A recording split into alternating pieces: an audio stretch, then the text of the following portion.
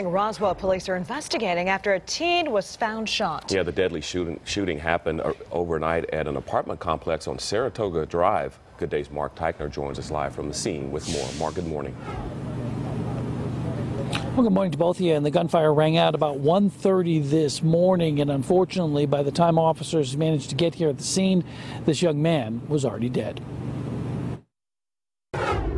At about 1:30 this morning, we received reports of shots fired in the area.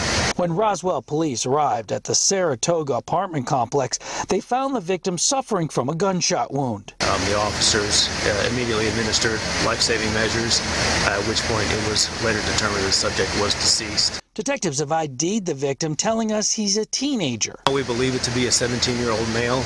We're still trying to determine whether or not the subject lived in the complex. Police wouldn't say where or how many times the teenager had been shot, nor did they have a motive or suspect for the crime. Right now, we don't have any suspect information. Our detectives are on scene and attempting to gather that information now. If you have any information that could help with the investigation, you are, of course, asked to call Roswell Police right away. We're reporting live from Roswell. I'm Mark Teichner for Good Day Atlanta. Mark, thank you. It is now 3 minutes after 6 o'clock and good